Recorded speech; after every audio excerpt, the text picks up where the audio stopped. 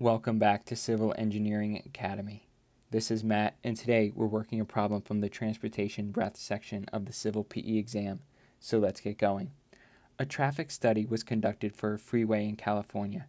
Given that 68,490,000 axles per year crossed the study point, and the traffic composition data below, what is most nearly the average annual daily traffic volume, AADT, in vehicles per day, VPD? So if we search average annual daily traffic volume, or AADT, in the PE reference handbook, and at the time of this recording, we're using version 1.2 of the reference handbook, we'll find ourselves in section 5.1.3.1, where AADT is discussed. And if we see AADT is in vehicles per day, and in the problem statement, we're given axles per year. And if we look in the handbook, we don't see any equation that will explicitly help us convert axles per year to vehicles per day. So rather, what we need to do is use our basic mathematical skills and some of our logical thinking to develop an equation that will help us convert the axles per year to vehicles per day based on this traffic composition data that we're given in the chart. So to do that, in step one, what we're going to do is we're going to set up a variable x, and we're going to try to solve x is equal to the number of vehicles per year. We're going to solve for that x value in step one.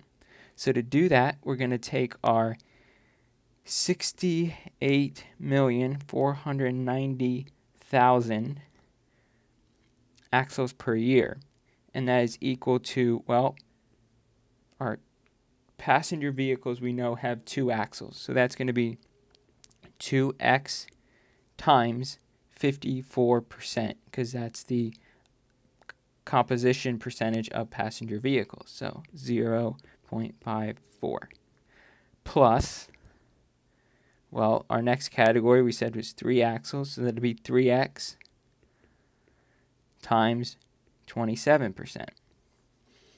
Then the next category is 4 axles, so it will be 4x times 14%. So you get the hang of what we're doing. And so finally the 5-axle category will be 5x times 0.05. So what we'll do is we'll solve for x. And so x is equal to 25,366,666.67, and the units are vehicles per year. But as we know, the average annual daily traffic volume, AADT, is in units of vehicles per day.